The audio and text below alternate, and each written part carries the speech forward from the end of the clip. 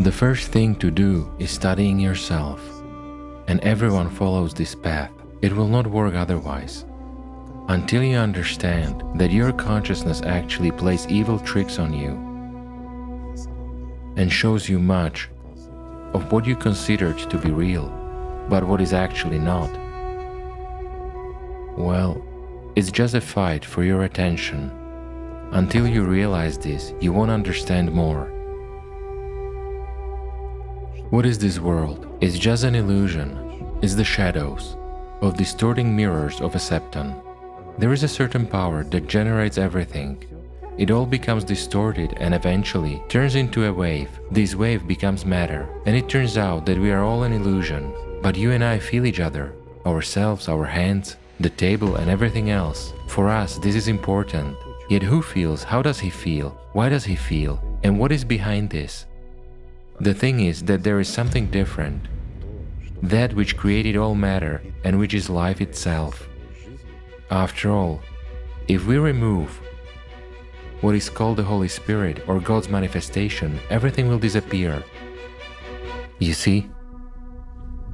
Thanks to this light inside of a septon, its mirrors reflect and create an illusion. They actually reflect the inner light.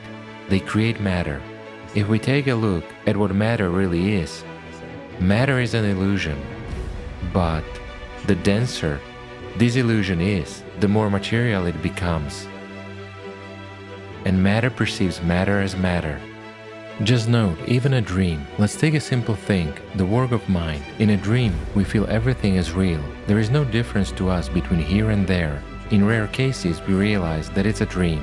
But apart from that, it is all real. Again, from the perspective of an observer or a viewer, we see this theater of actions. For us, solid is solid, material is material. We smell and taste. Life passes, absolutely realistically for us. The same illusion is here. How is it different? Well, I would say it differs in its longer duration.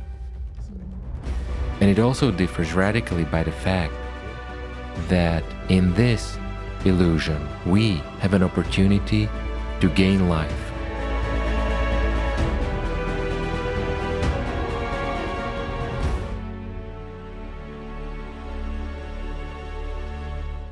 Joy may be different. There may be joy from consciousness, from acquisition of something, but it is fleeting. That's why the joy of unity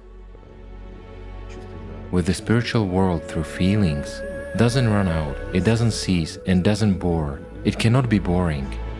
What's the point? The point is that it is always there and every moment is new. It's an infinity of new sensations, of perceptions through feelings, so to say. It's a vibrant life. It is filled with life, a life filled with life. You cannot call it otherwise. While in the material world, there is a short-term illusion. If a person having come to this world hasn't come out of it alive, this means he has simply burned his life away.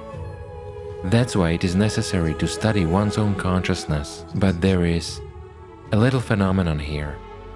When a person studies his consciousness, it gets horrified. Consciousness gets horrified. Whereas when personality realizes that it is personality, it experiences incredible happiness. Why does this happen?